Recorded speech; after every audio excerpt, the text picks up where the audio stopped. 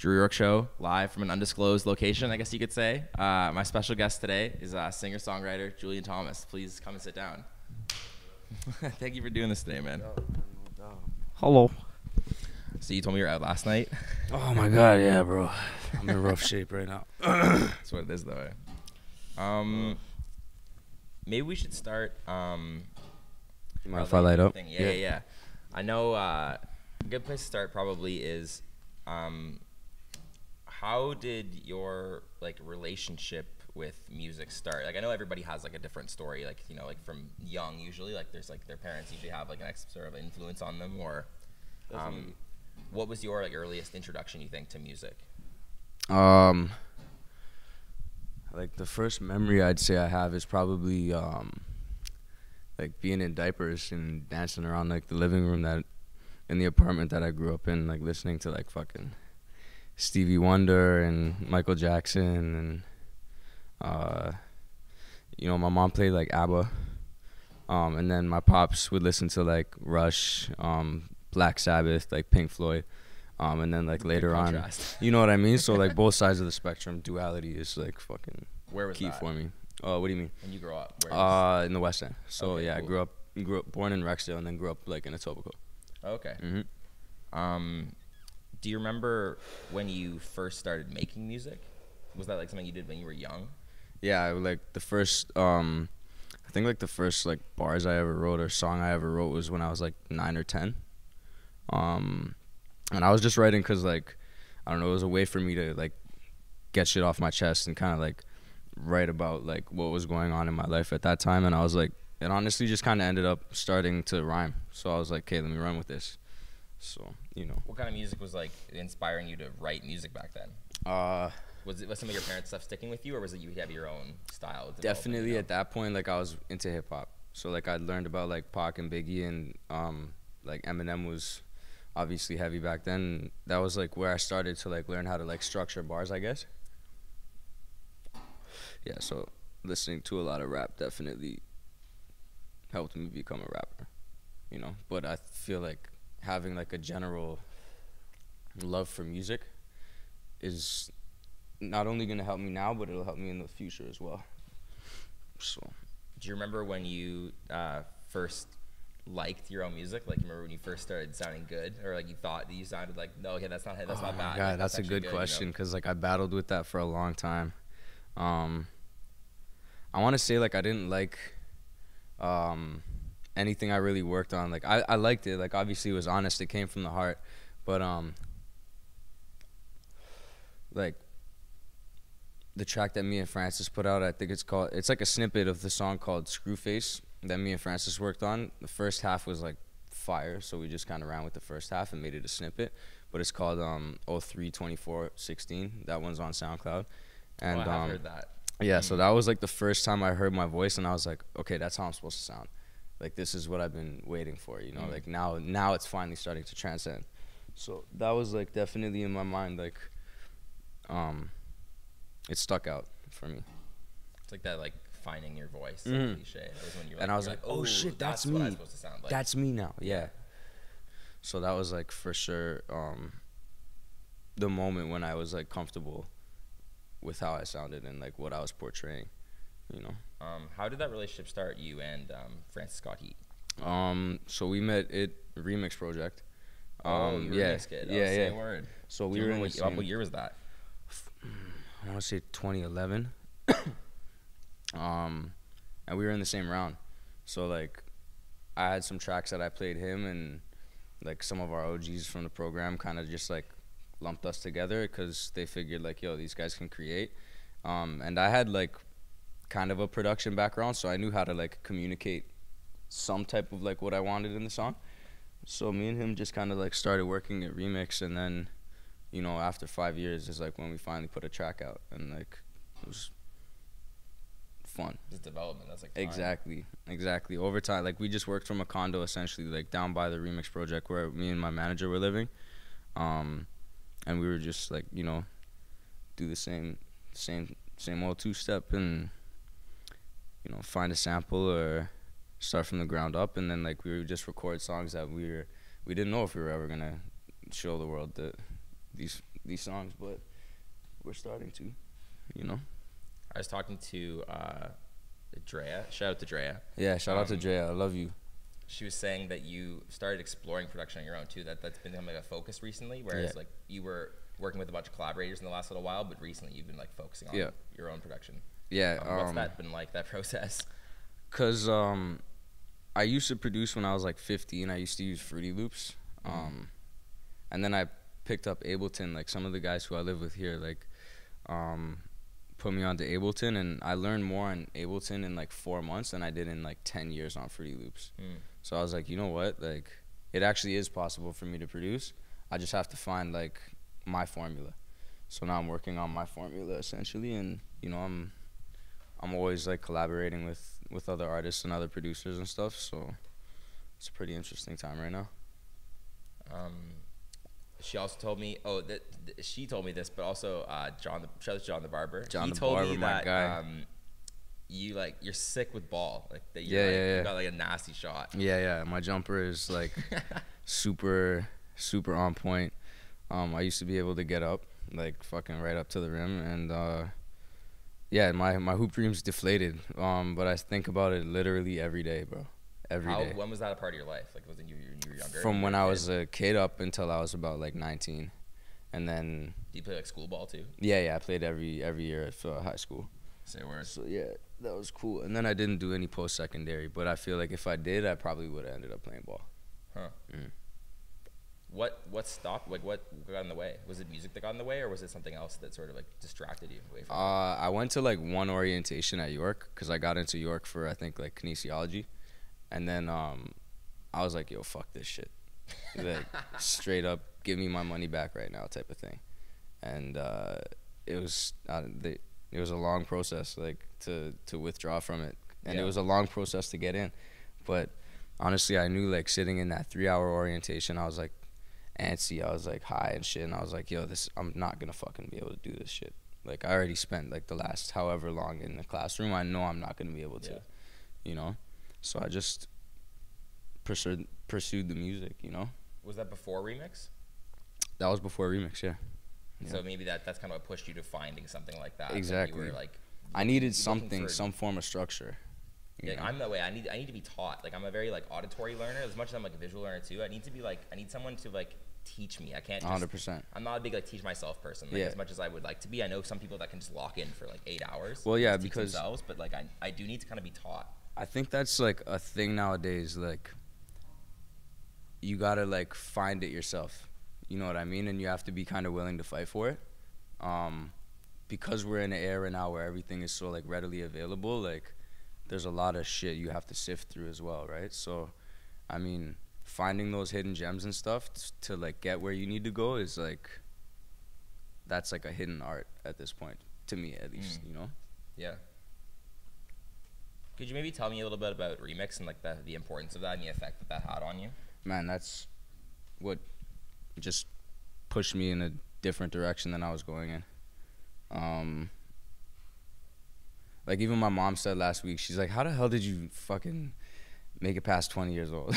And I was like, I have no idea, Mom. Like, straight up. I didn't really plan, you know, but then I got into Remix. I had heard about Remix prior to that, but I didn't think I'd make a move with music. So I was like, you know, let me go back and try and find that structure now. And then I applied, and it's a long kind of funny story how I got in, but I ended up getting in, and I met like Gavin Shepard, and Gav, shout out to Gav, like put me under his wing and really just kind of like said, yo, like, you can do this music shit, you know. And shout out to everyone at Remix Project. Like, that's the family till the day I die, for real. Yeah, I don't know where the music would be if I didn't go to Remix. Like, probably very one-dimensional trap artist if I didn't, you know what I mean? Yeah, you feel like it just expanded your mind and like 100%. expanded the direction your thinking was going. Yep, 1000%. were you able to learn like some of the business side too when you were in like remix, or like maybe not like directly, but sort of being around that space and being around those people, like Definitely. being put on certain game, like how to move differently and how to like release and how to like present yourself, that kind of Yeah, stuff. and that's like one thing I can say, like, is like I was going into with the OGs and like dropping gems and stuff like that earlier. They really do care enough to drop the gem on you and like be like just to point you in the right direction, you know. And I mean, a lot of kids who go into the remix project really need that, you know. And there's a lot of kids who apply, so it's a big thing to come out of the program, especially to come out of the program like with success and some movement, you know what I mean. Yeah, I don't know, I kind of drifted from where the question. No, that's good. Yeah. I was gonna ask you about collaboration a bit. Drea was telling me that I should ask you about the song "Know Better." Yeah. With Junior T and Milo and Sean. Sean, yeah. Shout out to Sean. Shout out to Milo. Shout out to Junes. Love. That's the family still. Yeah, tell me about how that happened. Like, was that your first time you'd been to LA? Was that your first trip, or that was the first and only time I've ever been to LA. Okay. Yeah. So like, I went out there. I was supposed to record there for 3 weeks. I mean, for a week, and then I ended up extending my stay for like 3 because I got like an album done, and then I'm like, I could get another album done while I'm out here. So like, why not just record the music? And that was a track that we ended up all collaborating on out there. I was actually mad sick in LA, so they like worked on the track, and I was like, I gotta take like a nap, and that nap turned into like a 6-hour nap. I came back, and then we started working on the track, and Know Better is a bop for real, like. Yeah, it's so interesting how well that song's done too. Like that's like how well streaming numbers are looking on that song, and it's just based on just independent promotion from like all 4 of you. You know, that's so interesting. Just a push from good people who care about like some good music, you know. Yeah. Maybe you could tell somebody maybe who's watching this is like maybe an artist or somebody who's like kind of pushed themselves a little bit further. I mean, maybe talk about the importance of like booking a or booking a plane ticket. Yeah. And like just like getting yourself out there. Like, honestly, it's so important. Like, I'm a guy who's really rarely like left the city, but in leaving the city, I found how important it was. Like, I found out more about myself going to a different place than I knew about myself, just like than I would have known about myself just staying here. And like, yeah, you never really know yourself until you like go out and see the world. So like, truthfully, I don't even know if I know myself yet. You know what I'm saying? Like, if this is all I've seen, there's more to see, like, what else, like, what type of monster could I become? Yeah. You know? No, seriously. I mean, it's like, yeah, you think of yourself like sort of in this one environment, and then you put yourself in a totally new environment, and it's just like things you thought were true maybe aren't as true, or things that you assumed about yourself. Exactly. You know, I always thought that I was into this, or I always thought that I felt this way about that. And yeah. You put yourself in a whole new environment, and people are moving differently, talking differently, and you're like, did I only know this one thing? Like, I only know this one way? Yeah, like, was I that one-track minded? You know? I mean, and it's a positive thing, right, to realize that. And with you, like, it's going to affect the music. It's going to, like, completely change, like, the way you're approaching it, right? Yeah, but you know what, though, at the end of the day, like, I feel like the music's always going to, like, come back to me just being, like, this young bull who's like just kind of mad and hungry, you know. That's like the root of it. Like, I've always just like from the day I was born, I was just kind of like an angry kid with a cause in the world, you know what I mean? So yeah. No, I like that. It's good. I was gonna ask you about the 2 songs that you just put out. Yeah. Let's talk about the cover first, the art on those. Where did that come from? That's my homie TG. And so he's done pretty much all the artwork for all of my music. And that's just like the project I Can't Trust It is like, it's not necessarily me being like, I can't trust that person, bro, like, or I can't trust that bitch. Like, no, it's like me being like, sometimes I can't even trust my own heart in certain situations, you know, and I need to trust my mind more and think of shit from like a more logical standpoint, dating back to even just like going back to even just seeing shit from like a 360-degree view and trying to see things from everyone's angle, but you can also get lost in that. So that project is me kind of like exploring the duality of my love and hate, for like the industry in general, and for a whole bunch of things that is just going on in my life right now. So it kind of serves as like an introduction for some people too, maybe. Yeah, and I think a lot of people don't even know that it was like 2 songs, which is crazy. Yeah, there's 2 songs. It's Time on Their Hands and So Long. So yeah, there's 2 tracks. I love Time on Their Hands. I think that's such a fantastic song. Thank you, bro. Thank you. Can you tell me about those like opening bars? Like, because it seems like you're like describing things, you know? It's like what's from Chinatown? What's the blank tee? Yeah. Yeah, blank tee. That's from Chinatown. What is that? Just a plain white tee. Oh, blank tee. Like a tea. Yeah. I'm picturing like tea. Like some tea. Yeah. I'm like, what are you talking No, about? I know. Blank tee. That's from China. That's so you. That's so funny. Yeah. Blank tee. That's from Chinatown. Stanky that moved by the pound. That's, you know, it kind of just explains itself. Yeah. You know. I want to ask you about the show. Yeah. You told me right before you went on, you said that was your second show you'd ever done. No, in Toronto. Oh. So yeah, I've performed a little bit. I've performed a little bit, but yeah, no, that was like the first like big thing I've ever done in terms of like shows in Toronto. So that was like cool. But I've been performing since I was like 15 here and there. Oh, okay. Yeah. My first show was in Niagara Falls, actually. My homegirl Taryn's house. Shout out Taryn. Love you too. Niagara Falls. Yeah. It was dope, actually. Like house party, like insane. Different vibe than like the Mod Club. 1000%. But Mod Club was like a different story, man. Like that was like, for me, such a cinematic moment in my life. Like I'm gonna look back at that and be like, okay, like I hope if there's ever like some type of movie or anything that I can do, like that's definitely gonna be a moment in the movie. Cause like I don't know, like just the whole thing, like from the opening scene, I guess, is like I'm sitting on the couch in the green room and they're like, yo, you're supposed to be on stage, and I was like, what? Like, what the fuck? And then that happened? Yeah, and then I ran on stage and I was like, shit, like I was supposed to be performing. Like, I was like 6 minutes into the set. That was sick. That was a good performance. I like that. I like that Crinny was DJing. I think that was sick. Like I think that it's like, thank you. It's like natural evolution, right?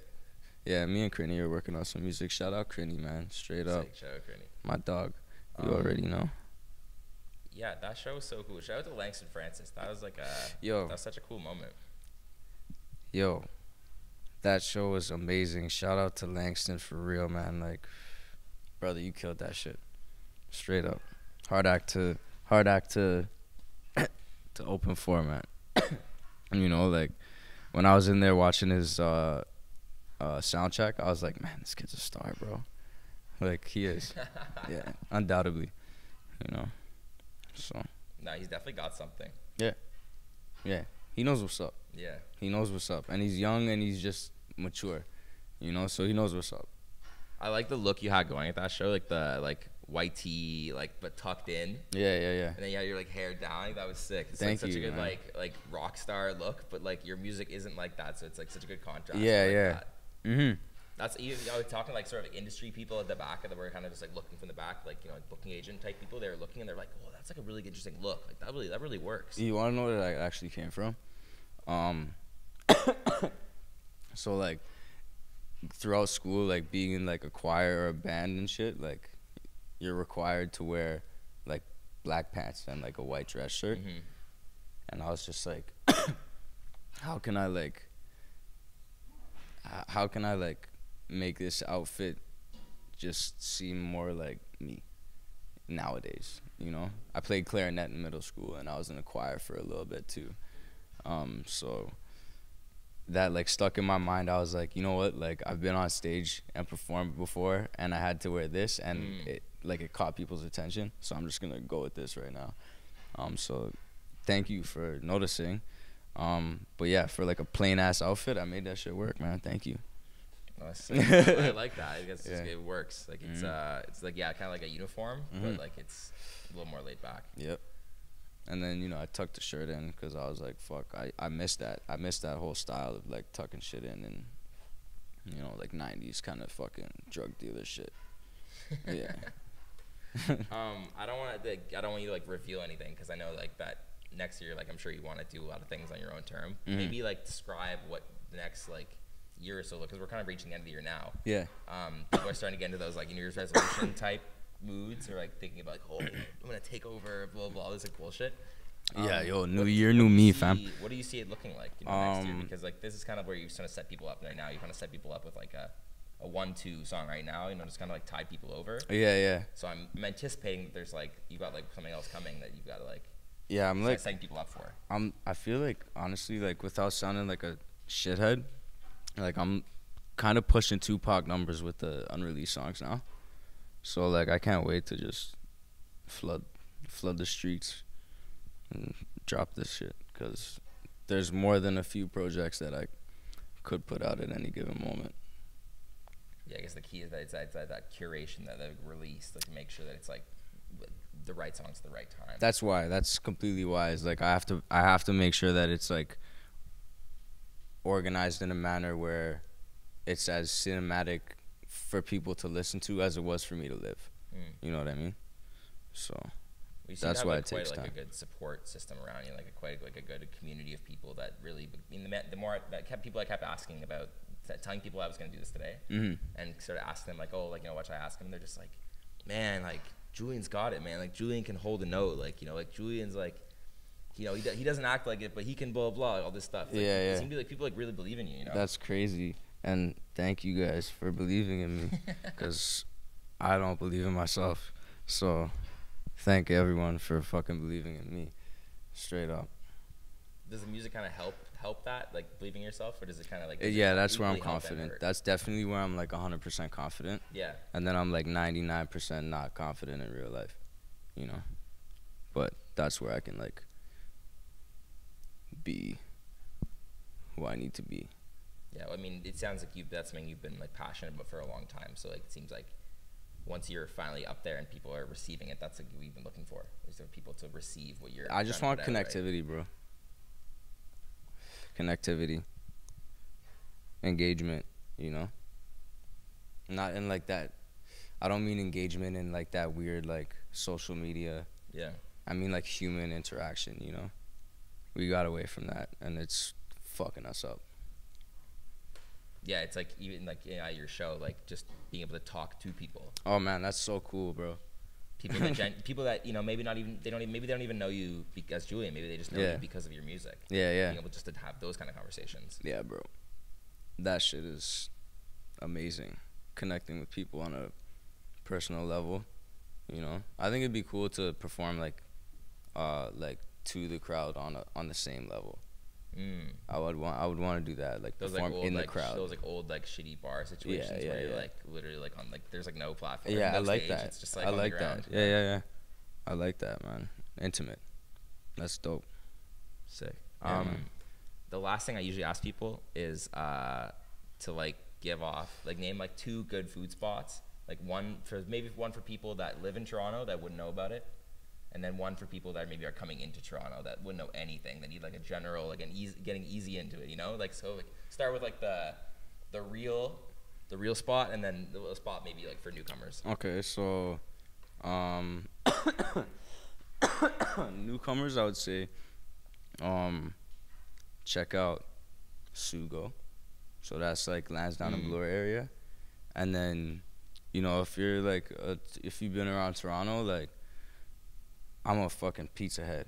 So for me, like the best pizza is Bitondo's, which is right by like College and Manning, I think. Yeah, just south of there. Amazing. I love that place, bro. I go in there and scoop up a whole ready to go pizza at once. Like, yeah. So those are 2 spots for sure. But yeah, that's just like part of the Italian heritage, just showing through. That's funny. Yeah. Okay, sick. Yeah. Okay. Thanks so much, bro. Man. Thank you for doing this. Mad love. Okay. Appreciate you, bro. Drew Yorke Show. Thank you for watching. I'll see you next time.